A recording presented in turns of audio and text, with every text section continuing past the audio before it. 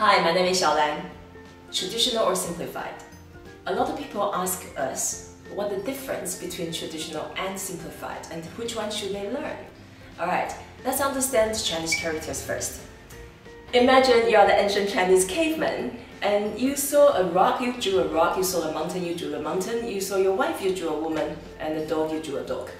That's called pictographic symbols. And those symbols, over time, are not enough to express what you want to do. So how to express the verb and your actions and your emotion, and how about the abstract concepts. Chinese people, they started putting the characters together, and sometimes they create symbols and they pass on. And some of the efforts were done by individuals and some of the efforts were done by the government. So over the thousands of years, the symbols which survived get passed on and then get spread around and then become official, being collected in the dictionaries. So that's quite an evolution. So imagine the sun used to look like a round circle with a dot.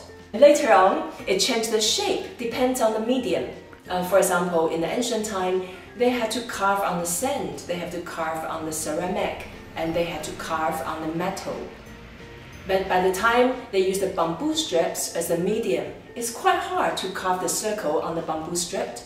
And later on, after the Han Dynasty, when paper was invented, people started using brushes with the ink on the paper. And this is when the characters became a lot more versatile with a lot of different shapes and forms. And this is a bit like in English, you have a font type.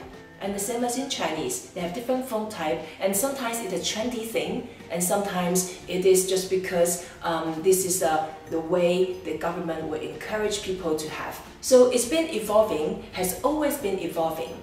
The biggest effort historically was done by the Communist Party in China ever since 1949, when they took over China and formed a new country. So at that time, they started gathering the scholars and also some government officials to simplify thousands of Chinese characters because they wanted to make sure that people can learn the characters more easily and quickly to improve the illiteracy rate in China. So the biggest effort was made during the 1950s and 60s.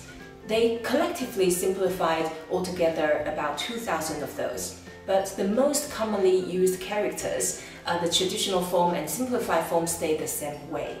Alright, so this is a little bit long history about how traditional and simplified works, and most of the words being simplified actually stay quite similar to the traditional form. For example, the character for the pig in traditional and simplified look quite similar, the same as cat or bird. And some characters, they just basically like some character for the horse, instead of having 4 legs, and now this horse is kneeling there resting. So you can still see the original shape and form, and only a couple other characters, they simplify to a way to combine the 2 characters into one. How do we say that? For example, noodle and face.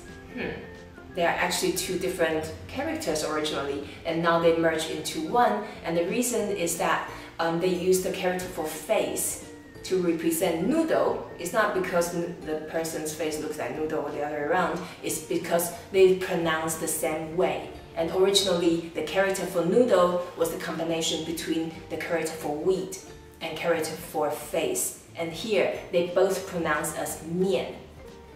And now, noodle has become face, and they share the same shape and form. Which one to learn? In China, most people use simplified, unless they study Chinese literature, and it's important to go back to the ancient history and etymology. Most highly educated people in China, they also recognize traditional forms. And in Taiwan, Hong Kong, and Macau, also certain part of North America, because there were some early Chinese settlements, traditional characters are more popular, and it's also official characters.